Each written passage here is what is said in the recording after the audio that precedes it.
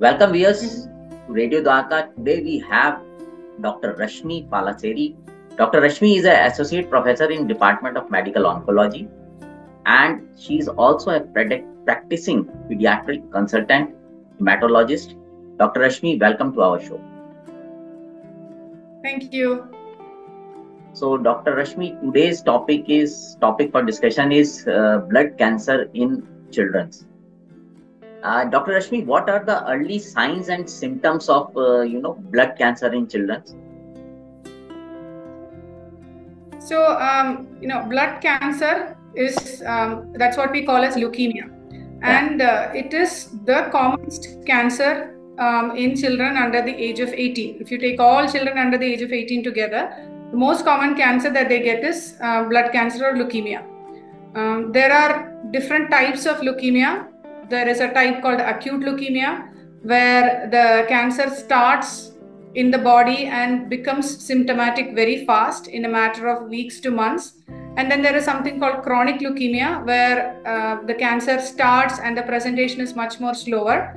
Acute leukemias are much more common in children, where the cancer would have started and within weeks to months, the symptoms come out and the children get diagnosed.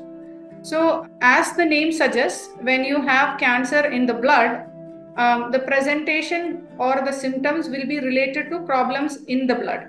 So normally we have three types of cells in the blood. There are red blood cells which carry the hemoglobin. Then there are white blood cells which are the ones that provide us with immunity.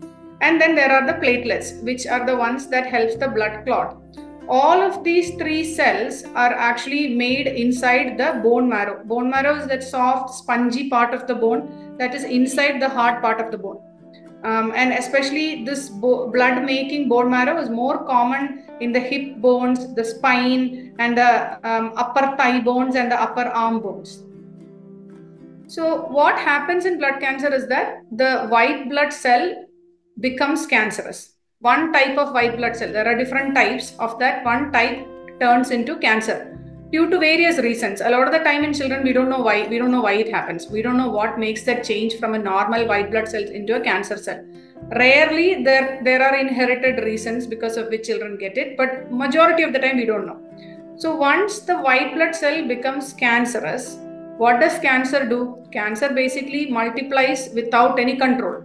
So inside the bone marrow, these abnormal white blood cells or cancerous white blood cells, we call them as blasts, they multiply in large numbers and remove all the normal cells inside the bone marrow. So there will not be any normal white blood cells, because of which the patient becomes at a risk of infections. So frequent fevers will be noticed. Then there will not be any good red blood cells or hemoglobin. So the child will eventually develop anemia. That is a fall in hemoglobin. The child will start looking pale. The child will have more fatigue and tiredness. And the third one is the platelets. So there will be a fall in the platelet production also, because all the platelet making cells are replaced by the cancer cells. So platelets' job is basically clotting the blood. So when the number is less, then there is a risk of bleeding. So children will develop with like easy bleeding from the nose, from the gums. There will be bleeding spots under the skin. These are the immediate problems that happen due to abnormalities in the blood.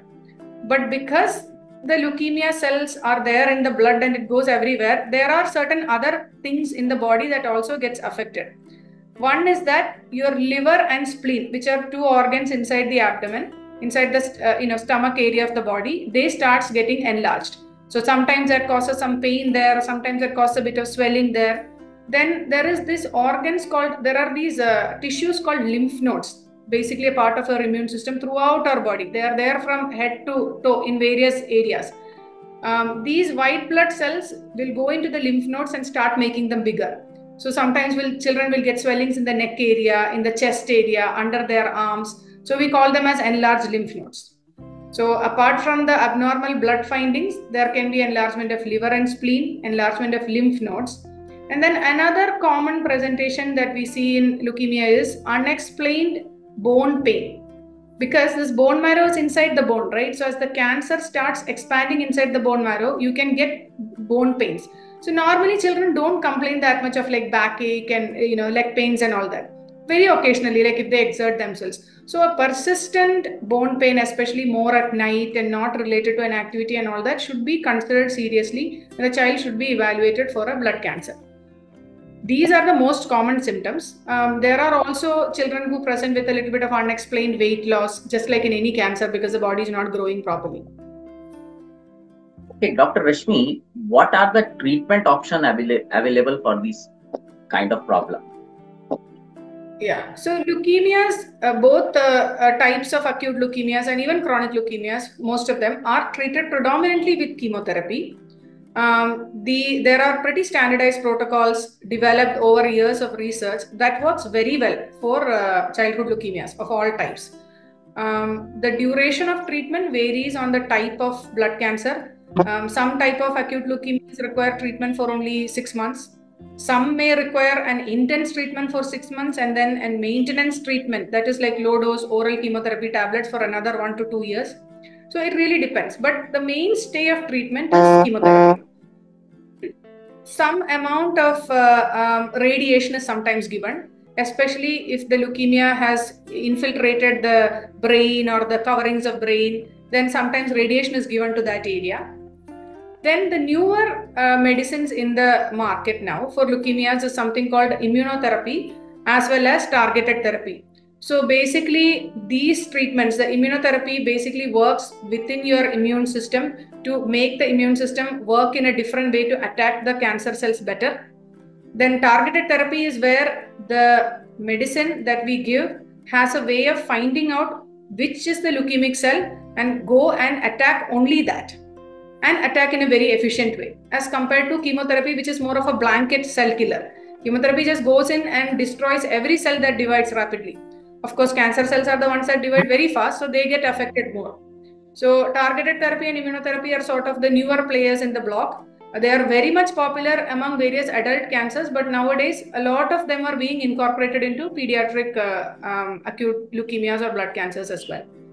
Finally, when you have a very high risk leukemia, so the risk of a leukemia depends on various factors. So the way the presentation of the child is, the way the blood counts are. There are certain genetic changes that we look inside the cancer cells.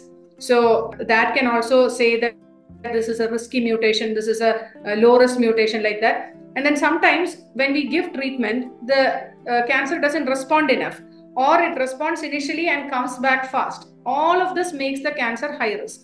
So when you have a high risk blood cancer, then one of the treatments that we give is something called a bone marrow transplantation. The scientific term for that is called allogenic hematopoietic stem cell transplant. Basically, the principle is that you have a disease that arises from the bone marrow, from the stem cells in the bone marrow. That's where the cancer comes from. So you give different types of treatment, chemotherapy, immunotherapy, radiation, to sort of wipe away, remove all the stem cells inside your own bone marrow.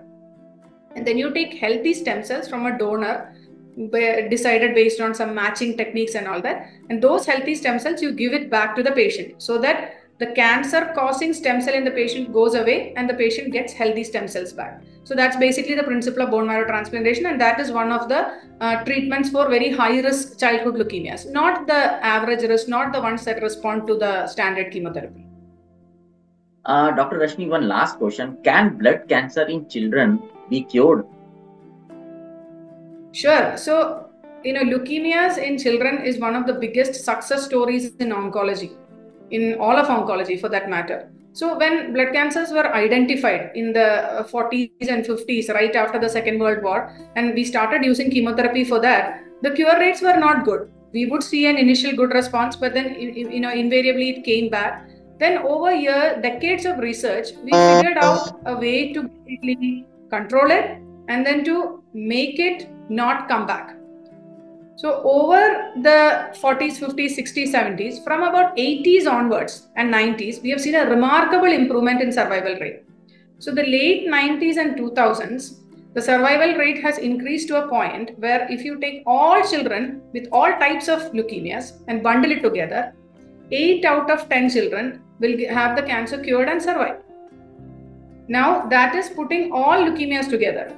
If you divide them further into low risk, high risk and all that, Your low risk leukemias, or what we call as standard risk leukemias, have excellent cure rates to the point of getting close to like 90-95% cure rates. So basically, the chance of losing a child to an average risk or a standard risk acute leukemia becomes very, very low, like less than 10%. But then the higher risk ones may not have that good a survival rate. Then the survival rate sometimes drops to 70%, 50%, like that. That depends on the risk stratification. But overall, when a parent comes to us and asks what is the chances of survival for a child with leukemia, we say as good as 80% and above, because if you bundle all the cancers, all the leukemias together in children, that is a percentage that you get. That is also because most of the blood cancers that happen in children are actually of a good risk. The high risk leukemias are less common in children than in adults. So that is one of the other reasons why they do well. Coupled with the fact that they are children, they have healthy organs, they respond better to chemotherapy, they get over complications well. So all of that put together. Thank you, Dr. Rashmi. Thanks a lot for sparing time with us and sharing knowledge about this blood cancer in children. Thanks a lot. So viewers, आपको अगर आज का ये कार्यक्रम अच्छा लगा हो तो इसको सिर्फ अपने पास मत रखिएगा, इसको और लोगों के साथ भी साझा कीजिएगा, क्योंकि जागरूकता बढ़ाने से ही। Once again, thank you, Dr. Rashmi, and viewers, thanks a lot.